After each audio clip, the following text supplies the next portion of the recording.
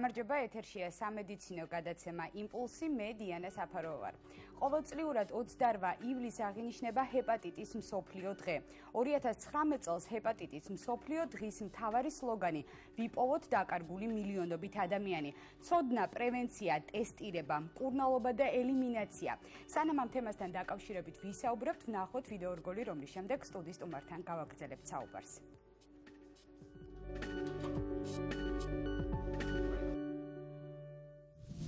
ჰეპატიტი ვირუსული ინფექცია, რომელიც ღვიძლის დაავადებას იწვევს. ის შეიძლება ვერახსნეულებად იქცეს და ქრონიკული გახდეს. ხშირად მას უწოდებენ ჩუმ ეპიდემიას, რადგან მავნე პროცესები ორგანიზმში შეიძლება ისე ფარულად წარიმართოს, რომ ავადმყოფს გამოეპაროს. ჰეპატიტი A გადამდებია თუ გამოვიყენებთ სასმელად უვარგის დაბინძურებულ წყალს და A ჰეპატიტის ვირუსით დაინფიცირებულ საკვებს.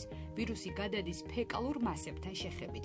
ეს არის დაავადება ძირითადად გართულებების გარეშე, რომელიც რამდენიმე კვირა შეიძლება გაგრძელდეს და არასდროს გადადის ქრონიკულ ფორმაში. B ჰეპატიტის ვირუსი არის სქესობრივი გზით და სისხლით გადამდები.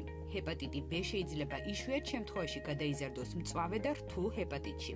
B ჰეპატიტის პრევენციის მიზნით შესაძლებელია ვაქცინაციის ჩატარება. ჰეპატიტი C სისხლით გადამდები ინფექცია. 10-დან 2 ადამიანი თვითგამკურნებადია, მაგრამ დანარჩენ 8 შემთხვევაში დაავადება გადადის ქრონიკულ ფორმაში. თუ არ მოხდა C ჰეპატიტის დროულად დიაგნოსტირება და მკურნალობას დაგვიანდა, ასეთ შემთხვევათა 20%-ში მოსალოდნელია ციროზის განვითარება.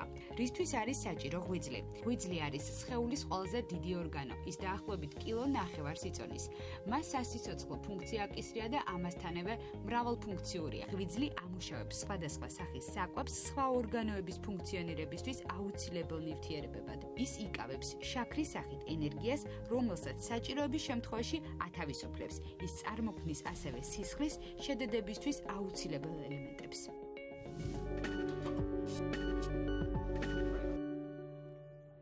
ხშირად მას უწოდებენ ჩუმ ეპიდემიას, რადგან მავნე პროცესები ორგანიზმში შეიძლება ისე ფარულად წარიმართოს, რომ ავადმყოფს გამოეპაროს. საინტერესო დეტალებზე გვესაუბრება აჭარის საზოგადოებრივი ჯანდაცვის ცენტრის დირექტორის მოადგილე ნონა ეფაძე. მოგესალმებით, ქალბატონ ნონა. დიდი მადლობა სტუდიაში მოგბრძანებისთვის. დავიწყოთ იქიდან, რას ემსახურება ეს კამპანია? კამპანია საერთოდ ნებისმიერი დაავადებისთვის სხვა მნიშვნელოვანი მოვლენისადმი მიძღვნილი ყოველთვის ემსახურება საზოგადოების ცნობიერების ამაღლებას, რათა კიდევ ერთხელ უფრო ფართე მასშტაბით გაკეთდეს აქცენტი ამა თუ იმ პრობლემაზე. ამ შემთხვევაში ჰეპატიტების მსოფლიო დღე არის უკვე დაახლოებით 10 წელია, რაც აღინიშნება ყოველწლიურად აი ამ დღეს და მისი მიზანი გახლავთ, რომ საზოგადოებრივ ყველა ფენა, არა მარტო სამედიცინო საზოგადოება, არამედ ნებისმიერი მოქალაქე იყოს ინფორმირებული ამ დაავადების, მისგან გამოწვეული პრობლემების და აი ამ პრობლემების გადაჭრის გზების შესახებ. მოდი ხაზი გავუსვათ პრობლემებს. რა არის პრობლემა ძირითადად? რას პრობლემა, აი თვითონ ჰეპატიტების პრობლემა, მათი მართვა პირველ რიგში არის გამოვლენა. რადგან აი თქვენ სწორად ბრძანეთ, ეს ჩუმკვლელსაც უწოდებენ, რადგან შეიძლება 10-15 წელი ეს ვირუსი იყოს ორგანიზმში, ახდენდეს სხვადასხვა ორგანოების და მათ შორის პირველ რიგში ღვიძლის დაზიანებას და უკვე სადღაც 15 წლის შემდეგ ადამიანმა გაიგოს, რომ მას აქვს B თუ C ჰეპატიტი და შესაბამისად ღვიძლი უკვე არის, ან შეიძლება იყოს ციროზი უკვე ჩამოყალიბებული, ან ღვიძლის უკმარისობა და ასე შემდეგ. და ამ დროს უკვე მასთან ბრძოლა და განკურნება არის ძალიან ძნელი. ანუ პირველი პრობლემა არის აი ამ დაავადების გამოვლენა. შემდეგი არის უკვე გამოვლენილი შემთხვევების დროულად ჩართვა მკურნალობის პროგრამაში, C ჰეპატიტის შემთხვევაში. ფული ბოდიში გაწყოტინებთ, იმიტომ რომ მართვა დაავადების გასაგებია, რომ პრობლემა არის, მაგრამ პრობლემას ალბათ ისევ ჩვენ ვქვნით, იმიტომ რომ იქიდან მისვლის პრობლემა არის. სტიგმატიზირებული აქ დღემდე? სტიგმატიზირებული სხვათა შორის ჰეპატიტი უკვე ნაკლებად არის. დამეთანხმებით ალბათ, რომ სტიგმატიზირებული ეს უფრო იყო სადღაც დაახლოებით 10 წლის წინ და უფრო მეტის წინ, როდესაც უკავშირდებოდა ეს დიაგნოზი პირდაპირ უკავშირდებოდა ასოციაცია ყოველ შემთხვევაში ესეთი იყო, რომ გარკვეულ ჯგუფებთან. ეს იყო ნარკოდამოკიდებულება თუ ასე შემდეგ.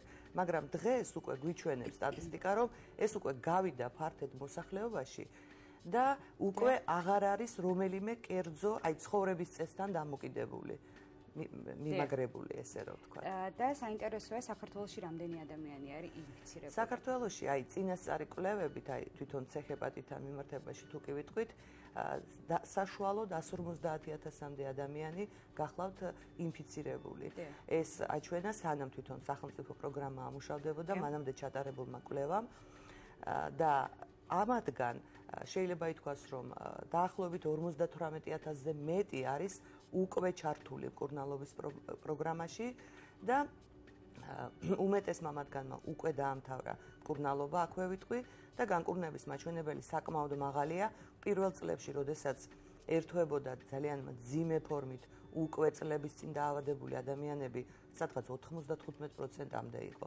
და უკვე ბოლო წლებია ეს მაჩვენებელი განკურნების, ანუ 98%. დიახ, ალბათ საინტერესო არის, ვისთვის არის ეს ხელმისაწვდომი, მაგალითად, ვინც არის C-ჰეპატიტით დაავადებული, ვის უნდა მიმართოს, როგორ უნდა მიმართოს. გასაგებია, რომ ძალიან ესეთი PR კამპანია კეთდება, მაგრამ მაინც არის საზოგადოების ცნობიერება დაბალი, ალბათ დამეთანხმებით. ანუ მაყურებლისთვის რო იყოს საინტერესო, C-ჰეპატიტით დაავადებული ადამიანმა ვის უნდა მიმართოს და როგორ. აქ ადამიანს, ნებისმიერ ადამიანს, საქართველოს მოქალაქეს შეუძლია როგორც თავის ტერიტორიაზე, ანუ იქ, სადაც არის თვითონ დარეგისტრირებული რომელს სამედიცინო დაწესებულებაში, მიმართოს იქაც და გარდა ამისა ნებისმიერ სამედიცინო დაწესებულებაში შეუძლია ჩაიტაროს C-ჰეპატიტზე ტესტირება.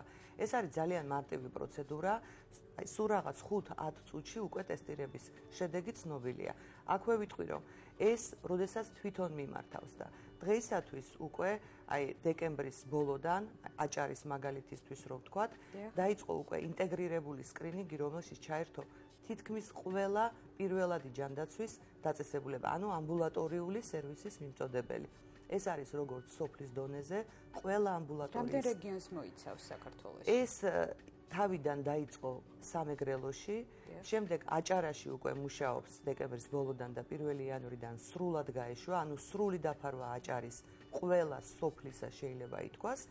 ეხლა უკვე ჩაერთო ამაში სხვა რეგიონებიც, კერძოდ გურია, იმერეთი, სამეგრელო ზემო-სვანეთი, რაჭა-ლეჩხუმი, ქვემო სვანეთი, აქ არის ჩართული არის მცხეთა-მთიანეთი და კახეთი და დანარჩენი რეგიონებიც უკვე წლის განმავლობაში ეტაპ-ეტაპ ჩაერთვებიან და აქვე ხაზი მინდა გაუსვა. ეს კამპანია თვითონ არის მიმართული ზუსტად გამოვლენაზე, ანუ ადამიანები, რომლებიც თვითონ არ მიდიან კვლევის ჩასატარებლად, საკარდაკარო შემოვლის, ანუ სახლში მიკითხვით, ესე რომ ვთქვათ, შესაძლებელი არის, რომ ნებისმიერი ადამიანი 18 წლის ზემოთ დაისკრინოს, ანუ ჩაუტარდეს ეს მარტივი ტესტირება. კარდაკარ მისვლასთან დაკავშირებით ხო არ გქონიათ რაიმე პრობლემა, იმიტომ რომ შეიძლება არ სურდეს ამ ადამიანს ეს მისი ნება არის ალბათ, ხო? მაგრამ რა თქმა უნდა არასწორს ვაკეთებ და არ ვაკეთებ ეს არ არის ნორმალური. ანუ ამასთან დაკავშირებით რაიმე პრობლემა ხო არ არის? პრობლემა ნაკლებად, რადგან ყველა, ვინც ჩართული არის ამ კამპანიაში, ყველა ინფორმირებულია და დატრენინგებულია იმისათვის, რომ მიაწოდონ სწორი ინფორმაცია. ანუ ეს არის ნებაყოფილობითი პირველ რიგში, მაგრამ პარალელურად ხდება მისი ინფორმირება, რომ რა ბენეფიტი აქვს მას და რატომ არის კარგი, რომ ჩაიტარონ ეს ტესტირება. ანუ განემარტებათ, რომ დროულად გამოავლინონ და თუ საჭიროა, დროულად ჩაერთონ მკურნალობაში. თქვენ ახსენეთ 18 წლამდე, ალბათ ნებისმიერ ჩვენთაგან საინტერესებს 18 წლამდე უფრო ბავშვებში რა ხდება?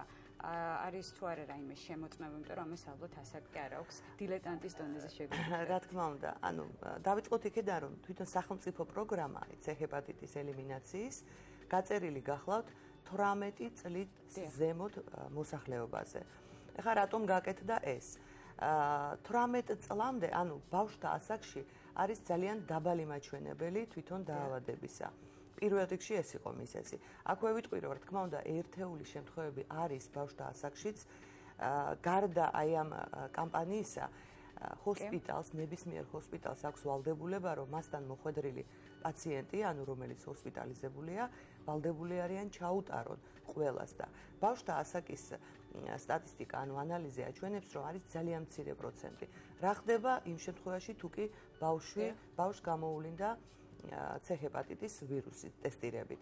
ასეთ შემთხვევაში მისი მკურნალობაში ჩართვა 16 წლამდე არ განიხილება, მაგრამ ის გადის შესაბამის სამედიცინო დაწესებულებაში, ანუ ექიმთან, მისი მდგომარეობის მიხედვით შესაბამის მკურნალობას და ინდივიდუალურად განიხილება მათი საკითხი. და საინტერესო არის პრეპარატებთან დაკავშირებით, რას გვეტყვით ჩვენ ეთერამდე განვიხილეთ ეგ, მაგრამ ხან მაყურებლისთვის იქნება საინტერესო. პრეპარატები მოგეხსენებათ არაერთჯერ ითქვა, რომ ეს გახლავთ ახალი გენერაციის, ესე რომ ვთქვათ, ძალიან სერიოზული ანტივირუსული პრეპარატები, რომელიც უშუალოდ მოქმედებს აი ამ ვირუსზე და შედეგებიც გვიჩვენებს იმას, რომ 98%-ში უკვე აი საშუალოდ სამთვიანი ჩატარებული კურსის შემდეგ ვირუსი პრაქტიკულად ორგანიზმში აღარ არის. შესაბამისად, დაავადების განვითარება შემდგომი ვეღარ ხდება. არის ძალიან მაღალი ხარისხის მედიკამენტები, იგივე მედიკამენტები გამოიყენება განვითარებულ ქვეყნებშიც. აი ელიმინაციასთან დაკავშირებით აქ პატარა პარალელს გავავლებთ, იმიტომ რომ ხშირად აი როგორც თქვენ თქვით, ახლობლებთან და ასე შემდეგ საუბრისას ხშირად კითხვა ებადებათ ხოლმე, რომ აი საქართველოში ხდება რაღაც განსაკუთრებული და ეს მედიკამენტები ხომ არ ხდება გამოცდა და ასე შემდეგ უამრავი ვარაუდია. იგივე მედიკამენტები შემიძლია თქვა და ეს გადამოწმებად შეუძლია ნებისმიერს, იმიტომ რომ არის ამის საშუალებები ინტერნეტით. სხვა ქვეყანებშიც გამოიყენება. აი მიდგომა არის ცოტა სხვანაირი. კერძოდ, იქ ეს მედიკამენტები მკურნალობის პროგრამაში ჩართვა ხდება იმ ადამიანებისა, რომლებიც თვითონ მიმართავენ დაწესებულებას და გამოუვლინდებათ მათ ვირუსი.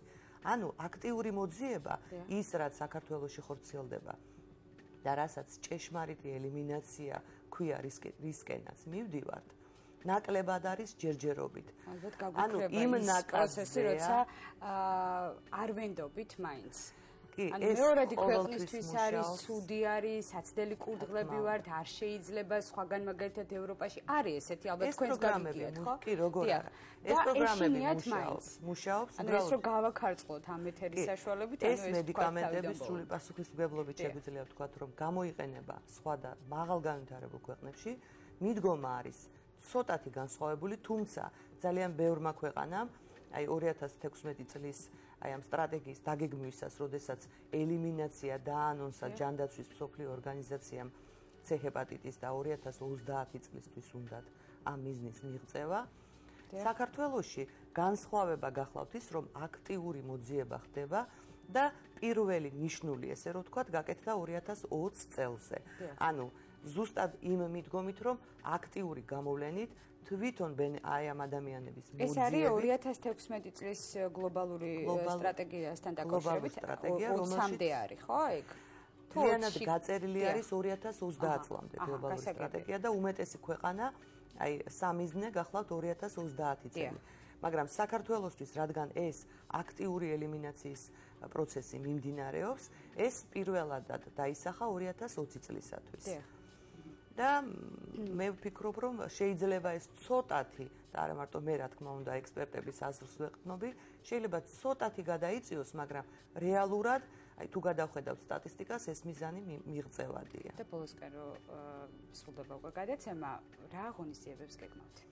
ღონისძიებები, როგორც უკვე გითხარით, არის ეს აქტიური გამოვლენა, რაზეც მიმართულია მთელი ჯანდაცვის სისტემა, მთელ საქართველოში და აჭარასთან დაკავშირებით შემიძლია ვთქვა, რომ აი ყველა, როგორც უკვე ვთქვი, ყველა დაწესებულება სოფლის დონეზეც 107 სოფლის ექიმი, ანუ თითოეული ამბულატორიის დონეზე და ბათუმის და ქობულეთის დაწესებულებები ამბულატორიული ჩართულია და გარდა ამისა ჩვენ ისე აი უფრო მეტად გაძლიერებისთვის კამპანიის ამ კვირეულის ფარგლებში ჰეპატიტის დღესთან დაკავშირებით გავაკეთეთ რამდენიმე დღიანი აქტივობა და ტარდება აქტიური სკრინინგი რამდენიმე ლოკაციაზე. დღეს მაგალითად მიმდინარეობს ავტოსადგურის ტერიტორიაზე.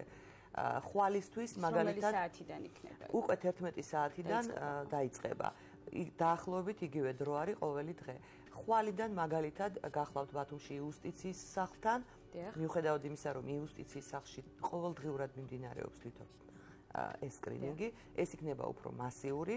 გარდა ამისა, ხელვაჩაურის რაიონში, სოფელ ჭარნალში 26 და 27-ში, ანუ ხვალ და ზეგ, კურორტ ბეშუნზე ადგილობრივი ექიმების ჩართვის, იქაური ბრიგადები იმუშავებენ აი ამ დაავადების გამოვლენაზე და კიდევ კვირას იქნება ბათუმში და პარალელურად ქობულეთში ორ ლოკაციაზე. ეს იქნება ბათუმის ბულვარი და ქობულეთში ზღვისპირა პარკი და ისევ ავტოსადგურის ტერიტორია. წარმატებებს გისურვებთ ამ პირველთან დაკავშირებით. დიდი მადლობა სტუდიაში მობრძანებისთვის. მე კი შეგახსენებთ, რომ ჩვენი გადაცემის სტუმარი იყო აჭარის საზოგადოებრივი ჯანდაცვის ცენტრის დირექტორის მოადგილე ნონა ეფაძე. იმედია გადაცემა საინტერესო და რაც მთავარია სასარგებლო იყო. გაუფრთხილდით თქვენს ჯანმრთელობას. მე კი მომავალ შეხვედრამდე გემშვიდობებით.